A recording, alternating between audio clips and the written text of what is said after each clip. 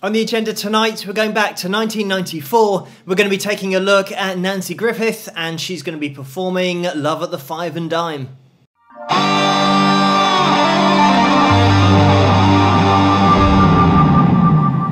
Hello, Phil here from Wings of Pegasus, and welcome to another analysis video. First of all, thank you for the multiple requests for this video tonight following the sad news that Nanci passed away recently. We're going to be taking a look at her performance of Love at the Five and Dime, and I did a video on Nanci not so long ago, probably about a year ago, so I'll find a way to maybe link you guys to that at the end if you haven't seen that video, because in this one we're going to be focusing on her guitar playing, because she's got some serious fingerstyle ability going on, and she did have throughout her songs that would just fly under the radar because of the vocal that you're listening to over the top. So we'll jump into that, but that other video that includes more information about her career, you will be able to find that at the end of this video. But let's get Nanci up on screen and we'll watch it the whole way through, and then we'll get into the analysis at the end. This song of mine has been probably the most pivotal song of my career, because it was my first Grammy nomination, and it was also the first hit for Kathy Mattea. I wrote this song at a Canadian folk festival where I had been required through a seminar of songwriters to write a new song for this songwriters seminar. And I stayed up the night before and had written this short story about a couple named Eddie and Rita called Love at the Five and Dime. And plagiarized myself, spent 20 minutes writing this song, thought I'd never play it again. And that's what it ended up being, a song about a Woolworth store and a couple named Eddie and Rita. Woolworth stores are closing all over the United States. Don't know how long they'll be here in the UK. But if you've never waltzed the aisles and you've never bought a Christmas cracker there, maybe you ought to go while you still can.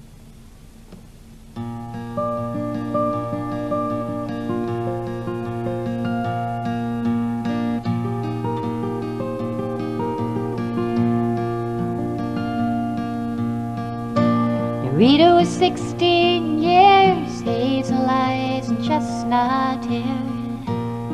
She made a Woolworth counter shine. And Eddie was a sweet romancer and a darn good dancer, and they'd waltz the aisles of the Five and Dime. Now Eddie played the steel guitar, and his mama cried 'cause he played in the bars, and he kept young Rita out late at night.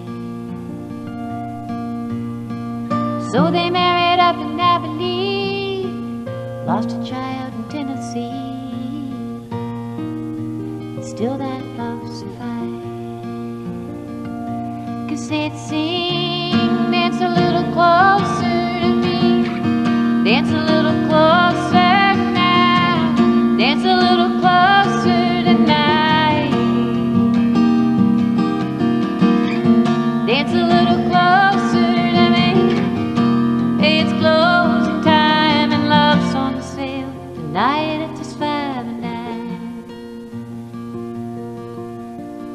One of the boys in Eddie's band took a shine to Rita's hand, so Eddie ran off with her baseman's wife. Oh, but he was back by June, singing a different tune, sporting Miss Rita back by his side. And he sang, dance a little closer to me, dance a little closer now, dance a little closer tonight, dance a little closer to me. Hey, it's closing time and love's on sale tonight at this Five and Dime. Eddie traveled with the foreign band till arthritis took his hands. Now he sells insurance on the side. And Rita's got her house to keep. She writes dime store novels of a love so sweet. They dance to a radio late at night and still sing, dance a little closer to me, dance a little closer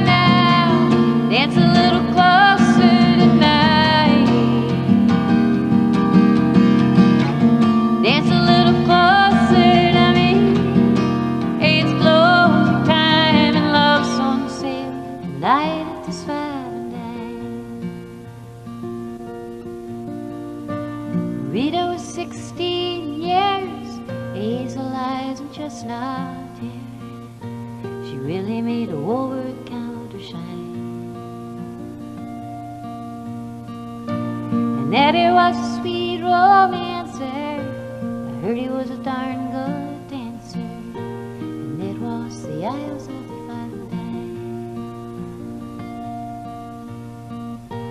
They go waltz the Isles of the Five and Dime. We could all go tomorrow and take a date. Well, go waltz the Isles of the Five and Dime.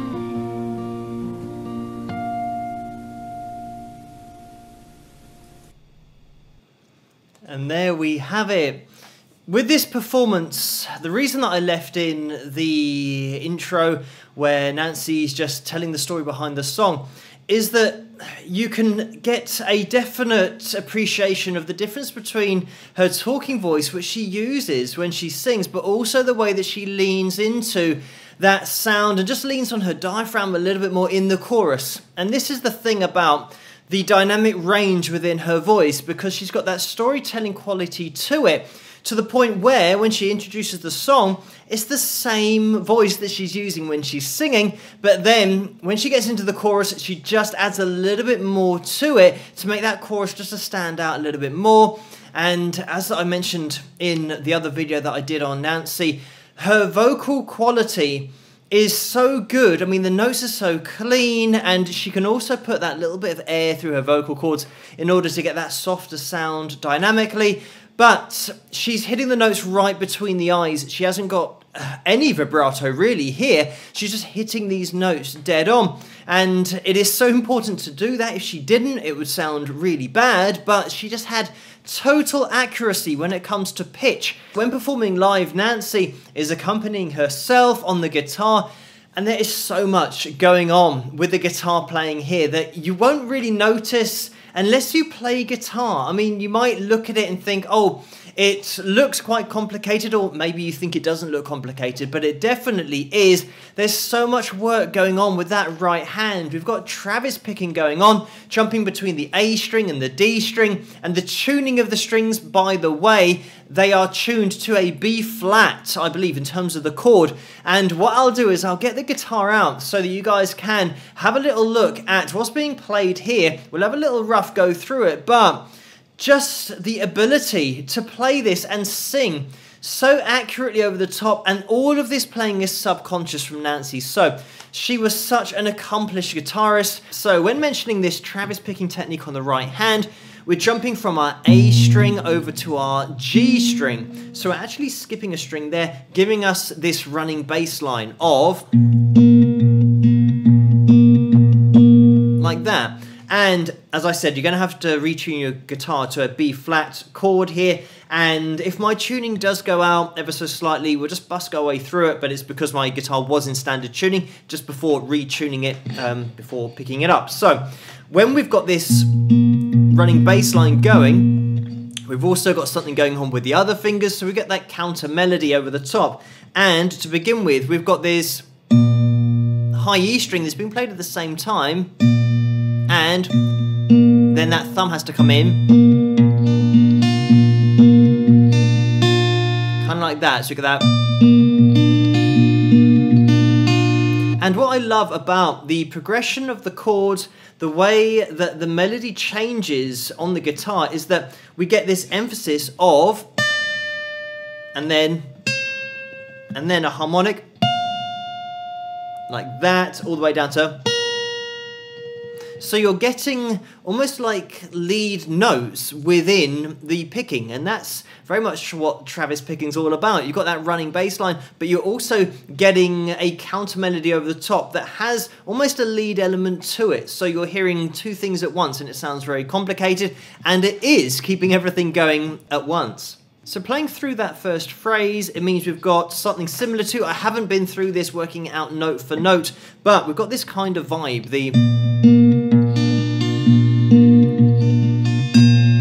now this second lead note comes in, and we get that little harmonic up at the top there, which is so cool. And once we've gone through that,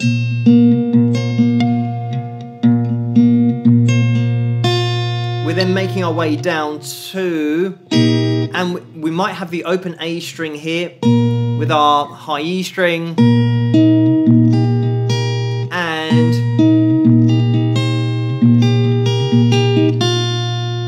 we've got a little run there that we're then coming back up to. Oh, there's another harmonica up at the top there. So trying to piece that together, we've got.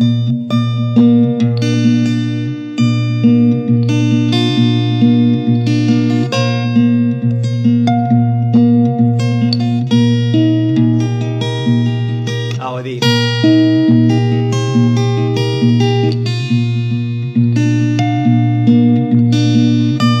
And then we start back to the beginning. So even just playing through it once, I'm really concentrating here to try and get it all down. And this is one of those things that, obviously, Nanci just makes it look really easy because it's all subconscious and she can do it all. But all of this picking is so involved, and she does go down to the E string. I think occasionally it's difficult to make that out. But she also sometimes picks with her third finger and second finger instead of her thumb, and her first finger instead of her thumb, and just chops and changes. So she's got it totally under control the whole time. She never misses a note, by the way, throughout the whole performance. When we get down to the chords, we're now playing very softly, but you'll notice as well that if I just play the video, I might pause it because there we can see the fact that she's got on that thumb pick, but also the finger picks. And I haven't got any picks on my fingers, but hopefully you'll be able to hear what I'm playing over the amplifier. So when she's playing through these shapes, these cycles with the right hand, it's all really clean. When she gets into the chords at the bottom, she's now going into that strumming technique, and you'll see the way that she's got her thumb and her first finger quite far apart, because when she goes down, she sometimes uses that first finger to catch that high E string. And here, when she gets to the last chord, she'll use that first finger just to catch that high E string, so you hear the variation of the chord a little bit more clearly. So she just transitions into that strumming, keeps it all really dynamically played. There's so much dynamic appreciation in the playing from Nanci, even though she's singing over the top at the same time. It's not just playing all at one level. She's applying dynamics to the really technical fingerstyle playing that she's doing. And also with these shapes at the bottom of the guitar, Nanci's just sliding into them sometimes. So we've got this like that, so strumming, sliding down with the chord, and the same thing, strumming and sliding up with the chord.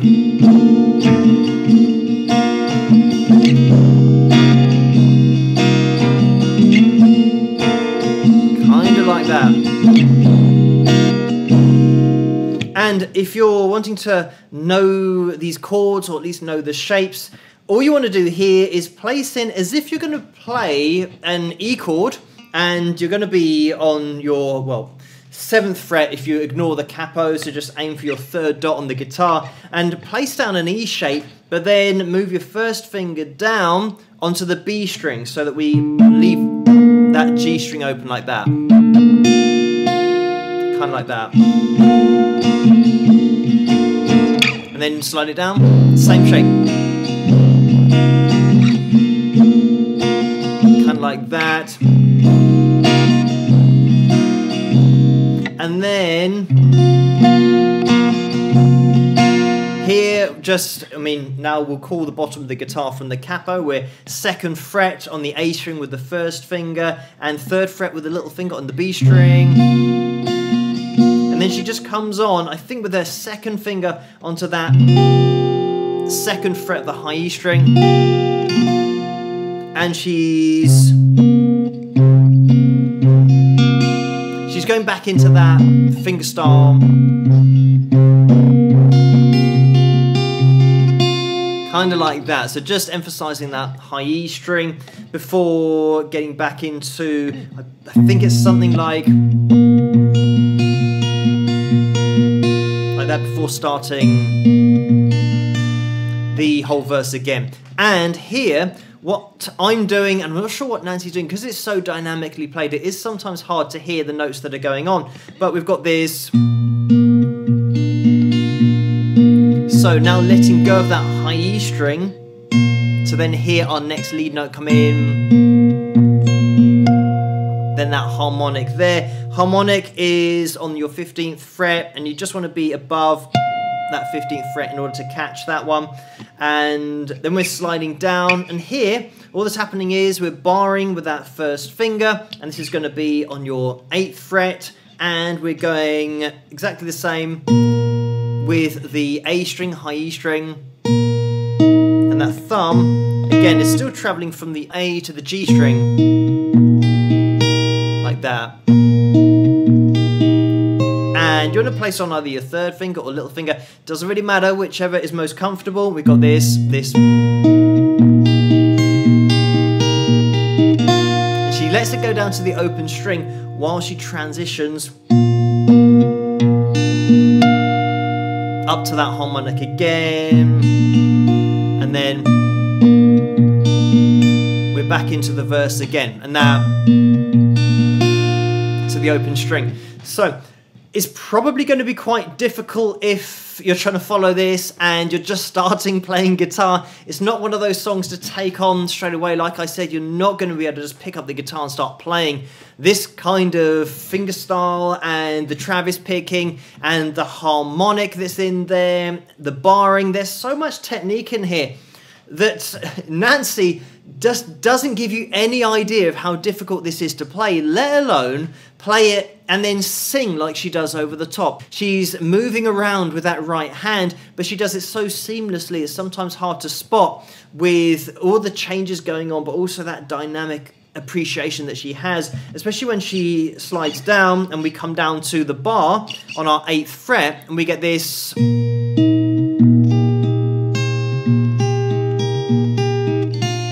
Those notes there, I'm playing them quite flat, dynamically, but she throws them in so subtly with that, or the,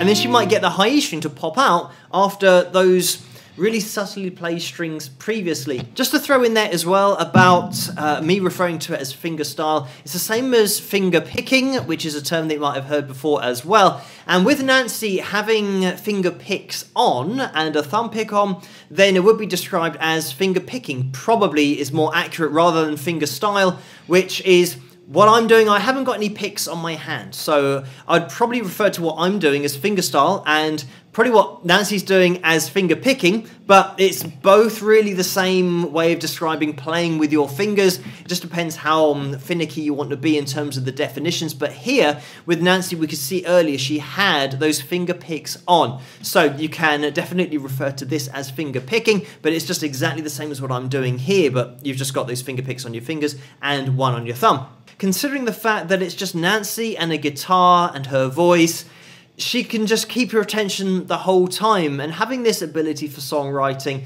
again, that's another side of it, being able to just write great songs that communicate the message very clearly to an audience and then get that audience to connect to the message that is being communicated. And Nanci was one of those top level songwriters, but just a top level communicator. And this is certainly a great example of it, because you take for granted the backing. You almost don't think about the guitar work going on because of her voice being so engaging, but being so accurate, so unique to listen to. But it is just the full package of being a fantastic guitar player, fantastic vocalist, a fantastic songwriter. And it's great that we can look back at these kind of performances where Nanci just takes your attention for the whole. I mean, this is rare to have an artist that has this kind of ability at their instrument, but also just is the full package. The true artist, as I mentioned in that other video on Nanci that I did, but certainly not the circumstances under which I'd want to feature Nanci again. But fortunately, videos like this, her performances, her songs will be around for the rest of time, and hopefully videos like this will shed a little bit more light on her ability on the fretboard and what a top guitarist she was with these counter melodies. The way that she's arranged it on guitar is so impressive, considering that she's singing over the top of it the whole time as well, and it's such a unique vocal that she had. But thank you guys for requesting this video. I hope you did enjoy it. I'm going to put a link to the previous video that I did on Nanci at the end of this video, where I do get into her career at the end of that as well. But I'll just leave this performance with you guys and just go back to that original performance, watch it all the way through. Certainly not one of those that you want to interrupt, because it is all about the story in Nanci's songs and just having that top level songwriting and storytelling ability. But I'll see you guys at the next one.